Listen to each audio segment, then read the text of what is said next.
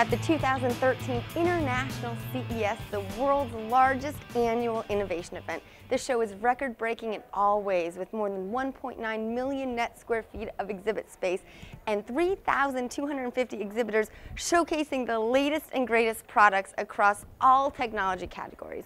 I'm here with Rudy from GfK, who is a global expert when it comes to technology trends, and that's why I've asked him to come in here today to kind of talk about trends we're seeing in the industry and maybe how they relate a little bit to what we're seeing at CES.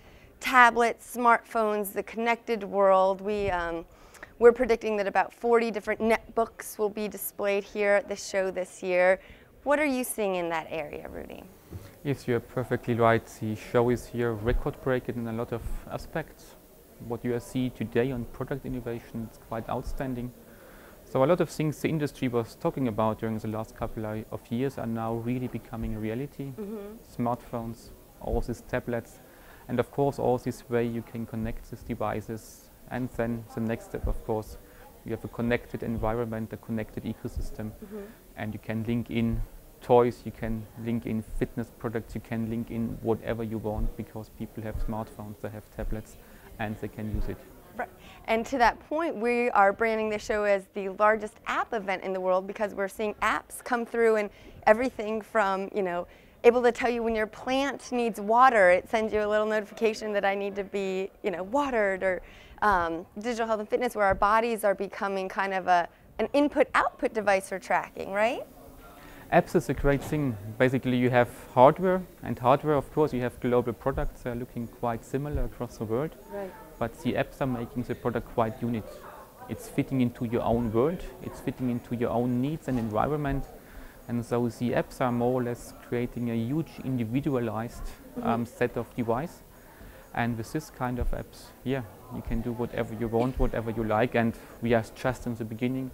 So I personally expect there will be an app environment and ecosystem which is increasing from now on year by year, and will include a lot of new things which we are right now not even thinking about.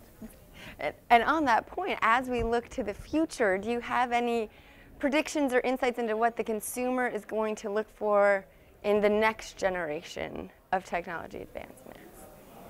You see it clearly coming from smartphone side, now moving to tablets. It's touchscreen, so it's a real intuitive interaction with devices. With Windows 8, touchscreen is moved to notebooks, is moving to all kind of technology devices. So I expect this new way of interacting with devices. Touch as well as voice will come, of course, in addition to the existing interaction possibilities with mouse and keyboard. This will create a quite new environment where you can use products in ways and places which we are currently not dreaming about. So I expect that a lot of technology is focusing on the outside area. As you were mentioning, fitness. Right, it's not like you are sitting at home. So this old picture of this IT nerd sitting at home in front of a computer, this is a thing of the past. Right. IT technology is cool. People are using it in their daily life, wherever they world, are. basically, yeah. And we're getting connected with Facebook and whatever social media pages. So it's creating a huge start into a new world of being connected, of being more or less quite close to all your friends, wherever they are in the world. Right. Oh, absolutely. So we're hearing a lot of buzz this year about ultra high definition, 4K resolution, 4 times the picture screen of standard HD. We've had, it's been here the last couple years, but now we're actually seeing these products come to market. How do you think that's going to go over? We have, at least in Germany, a saying, a picture is saying more than 1,000 words. We have that saying as well. That's good. And this is where this trend is perfectly fitting into our modern life, in our lifestyle of today. And of course it's a logical development, and this will open a lot of new details in terms of viewing, in terms of seeing.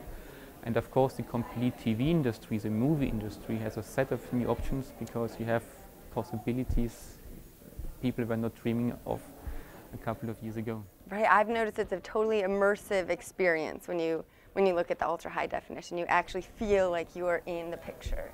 Yes, and so they don't have the challenge of 3D, where you still have to wear glasses, and it's a bit inconvenient, or people are not so happy. It's nice, but you're not doing it day by day. And with this new technology, with this new high definition, standards. Of course, you are feeling like you are part of what you are watching, basically. Rudy, thank you so much for coming in today and sharing all of your insights for what we're seeing on the show floor and what we can look for towards the future of technology advance.